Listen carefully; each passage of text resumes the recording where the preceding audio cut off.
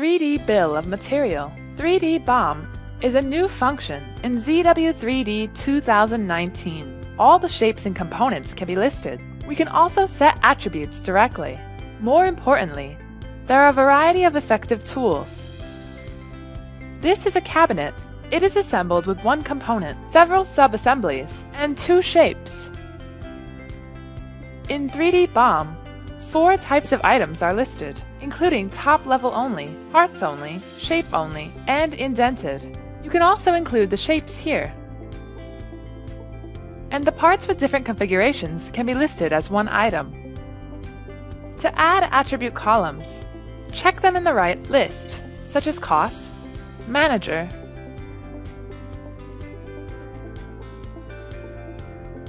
mass, volume, and stock size. Some attributes also have the total option. For the physical attributes, we can calculate them in 3D BOM.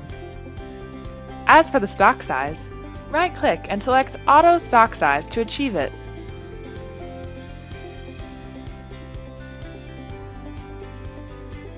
Here, we can define a user attribute.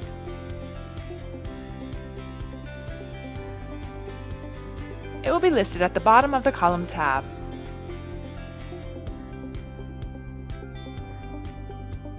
Then, edit it directly in the cell, or copy it from one to another.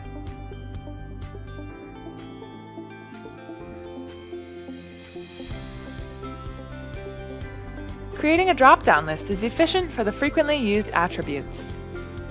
In the Settings tab, select the Preset Attribute List option. Open the default template file located in the installation directory. Add a manager attribute and its names.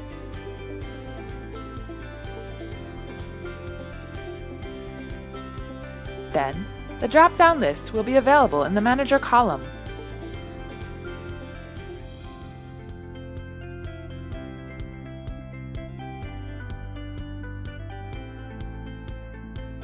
After applying the data in 3D BOM, all of it will be saved to the part attributes respectively. The Manager, Status,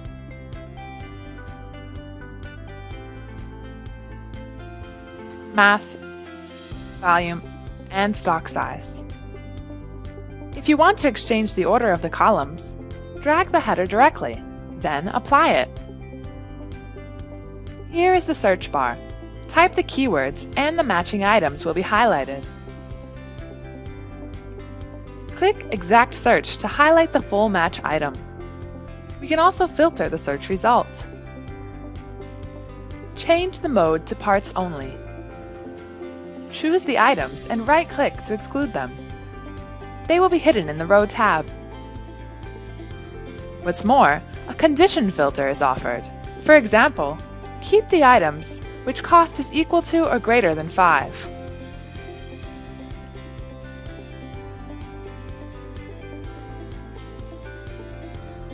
Uncheck the condition to restore them, or include them directly. Right-click the header. We can merge the column to see how many parts belong to which. To know which part is the cheapest or most expensive, sort the cost by ascending. It will be clear.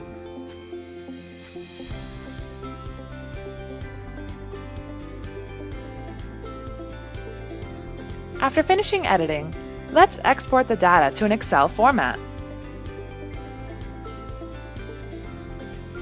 One more thing, we can export the attributes format and set it as a default template.